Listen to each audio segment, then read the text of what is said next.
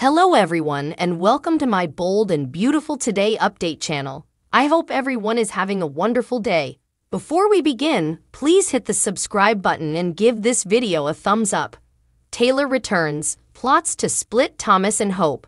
The bold and the beautiful spoilers for the week of September 25 teases that Judge Avon Scott will check in for a multi-episode bow, giving the suckers a regard of a surprise connection. We haven't seen the judge outside of the chambers yet. Supposedly, he has a backstory that ties him to one of the established characters on the show. Judge Scott will meet with this person and bandy a legal issue. It's likely tied to Sheila Carter. We'll have to keep watching the CBS Cleaner for further details. Taylor Hayes returns to advise John Finn Finnegan about Steffy Forrester. The concerned mama wants to help Finn exclude Sheila so Steffy can eventually come home. Finn is willing to do nearly anything to get relief of Sheila. The bold and the beautiful spoilers say that Taylor shocks Brooke Logan and Ridge Forrester with her surprise homecoming. Taylor learns Thomas Forrester and Hope Logan are sleeping together. The news is jarring for the mama, who decides to put an end to it. Taylor absolutely doesn't want Thomas involved with Hope in any way. She thinks it puts him in a dangerous spot with Brooke. B&B spoilers say that RJ Forrester learns that Eric Forrester's hand tremblers are further than arthritis. Donna Logan informs her whoreson that his granddad's hand tremblers are more serious but asks him to keep quiet about it. After Eric loses his temper in front of Luna, RJ tells the new intern his forefather's secret. He doesn't want Luna to suppose inadequately of Eric, so he explains that he's suffering from a health disease. Luna encourages RJ to tell his pater about the hand tremblers. She thinks this is too important for RJ to carry. RJ isn't ready to betray Eric's trust just yet. RJ knows if he doesn't tell Ridge soon, his father may no way forgive him for keeping the secret. The bold and the beautiful spoilers say that someone spills Eric's secret soon. Maybe Luna tells the Forresters so RJ doesn't have to do it. Taylor returns with the maddest stories ever. Past romance resurfaces. The bold and the beautiful suckers get ready for a roller coaster of feelings as the iconic character Taylor makes her triumphant return to Los Angeles. But this time, she's not just back for the drama, she's back with one of the maddest stories ever. As Taylor immerses herself in her work, old dears revitalize and a crooked plot emerges, evocative of the show's classic sicky stories. Let's see what Taylor has in store for her suckers. Taylor finds new love after spending some time down. Taylor will make a comeback in Los Angeles, and it seems like she's ready for a fresh launch.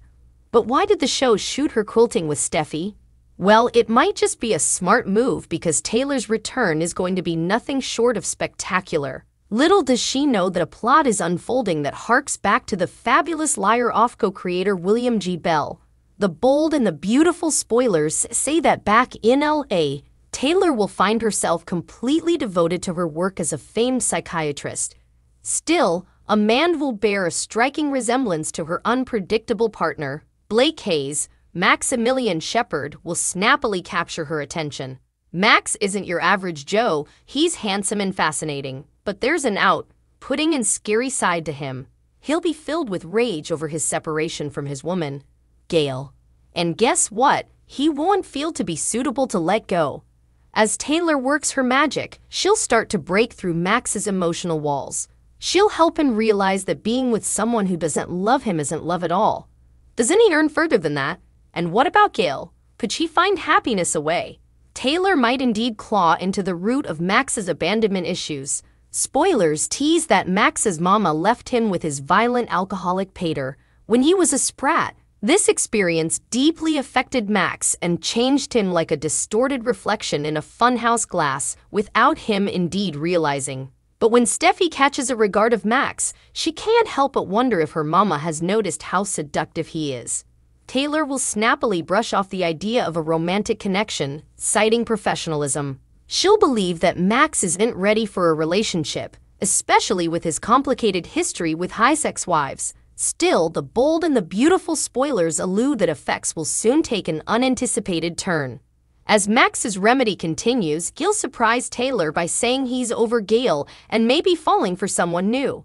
Taylor will be agitated, but also Max will shock her by confessing that he's falling for her. Still, Taylor will remind him that it's not ethical for a psychiatrist to date a case. But Max won't let it go and will playfully tease Taylor about her studies on dating a case. Taylor will find herself in a tricky spot, torn between her professional ethics and the surprising turn in her love life. Will Taylor break the rules and take a chance on love with Max?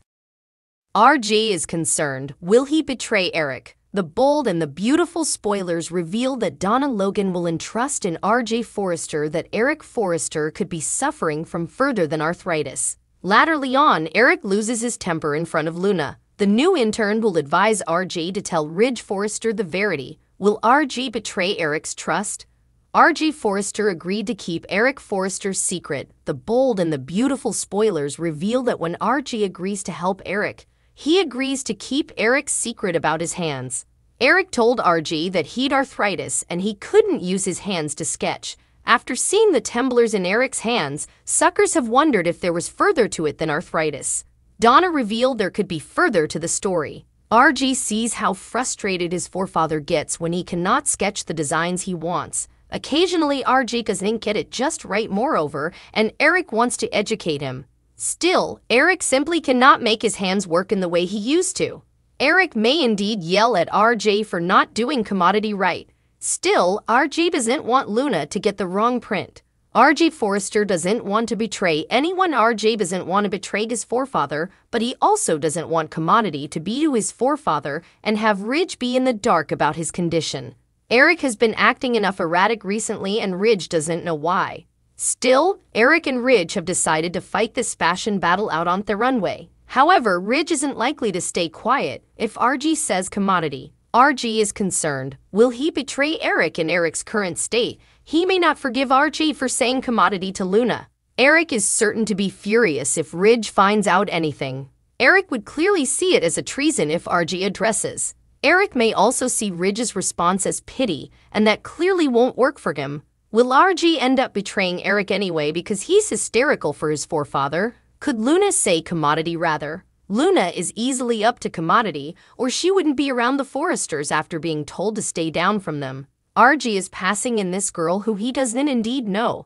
Just imagine when this fashion show goes down and someone mentions Eric's hands or that he could have some type of illness. How would that affect the runway performance? Does Eric have commodity differently wrong with him besides arthritis? Will Eric's secret be revealed before he's ready to bandy what's going on with his health? Will Eric forgive RJ if this information gets out?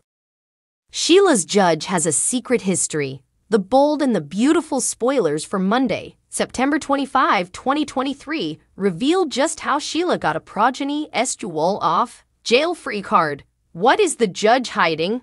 Cleaner warhorse Michael Corbett is back as Judge Avon Scott, the judge who let Sheila Carter off on a ramification before this summer. It sounded odd that this judge would do such a thing, but there might be a better reason for it than Ridge Forrester, Dollar Bill Spencer, and the FBI meddled up. On Monday, we learned that the judge has a secret history and a romantic trap that could have led to his decision.